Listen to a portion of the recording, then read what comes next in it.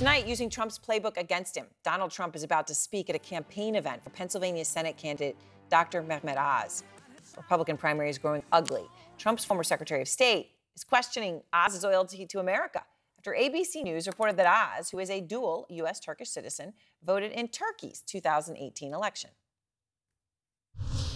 We need to get him and his team to explain why he had time and energy and focus to vote in a Turkish election, but not in an American election. Up front now, Van Jones, former special advisor to President Obama, and Scott Jennings, former senior advisor to Senate Minority Leader McConnell and former special assistant to President George W. Bush.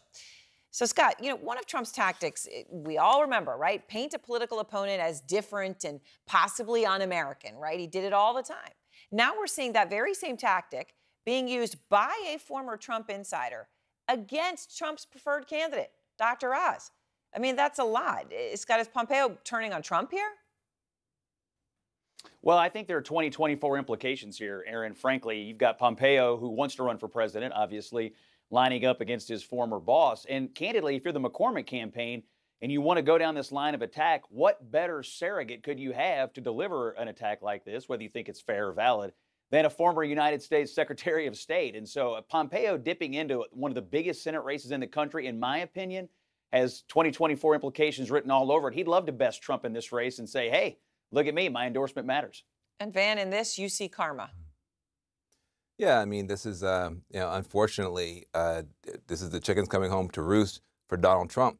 Donald Trump was, famously attacking people as not American. Said some U.S. congresswomen should go back where they came from, even though they were U.S. citizens, et cetera. He created this whole sort of style of politics. Now it's being used against him.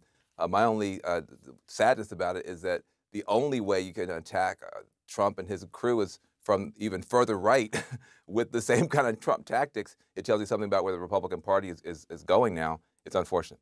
I mean, I guess, right, you see the same thing. Obviously, this race is getting incredibly nasty, as you point out, Scott. So then I want to ask you about Mark Esper. So the New York Times reports that the former defense secretary, Mark Esper, has a new book. We know he has a new book, but they say they've read it. In it, they say Trump asked Esper in 2020 about launching missiles into Mexico to destroy the drug labs, that was a quote, and kill cartel members, arguing that, quote, no one would know it was us. Okay, Scott, we've seen what a country does when they just go throw missiles into another country, right? Mexico is a sovereign country. Is this revelation, though, going to tarnish Trump's image among his loyalists, or the opposite?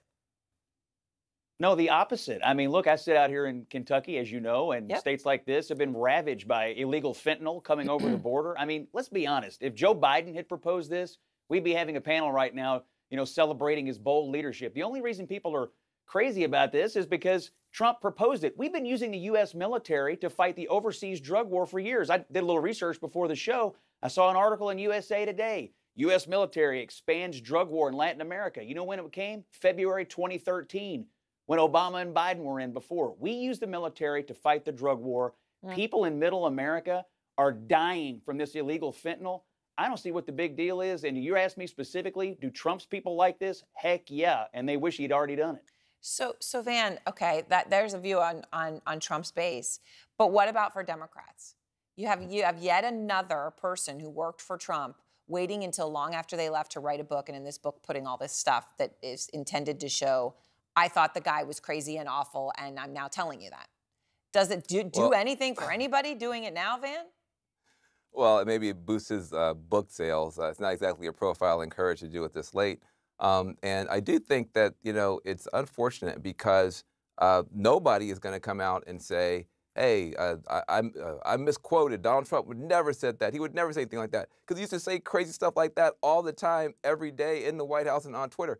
I think people have forgotten how nuts things got.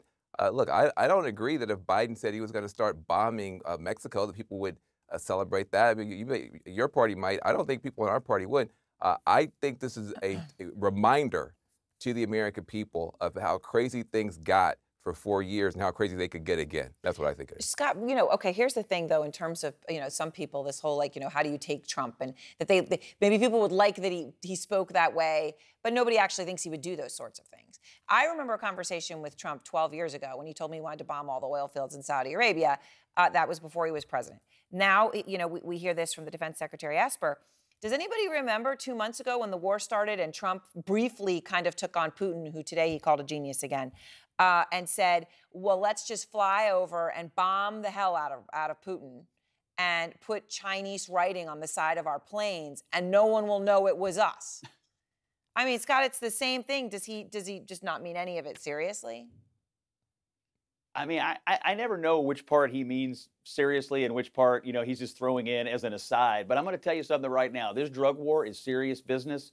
The drug deaths are serious business. The idea that he was trying to think of something out of the box, people would have responded to that. I know some folks think it sounds crazy, but people would have responded to that. And I'm not even sure why he would throw in, they'll never know it was us, because I would think look, American presidents have been sending our military to other countries to fight the drug war since the Reagan years. I mean, this is not necessarily a new idea. It's a little more dramatic, but we do this all the time. We're now praising Iran-Contra. I mean, look, this is really, really bad stuff. Nobody's more anti-drug than me. Nobody's gone to more funerals over drug stuff than I have. But there's a way to do it, and I don't think bombing countries and lying about it is actually going to make things better.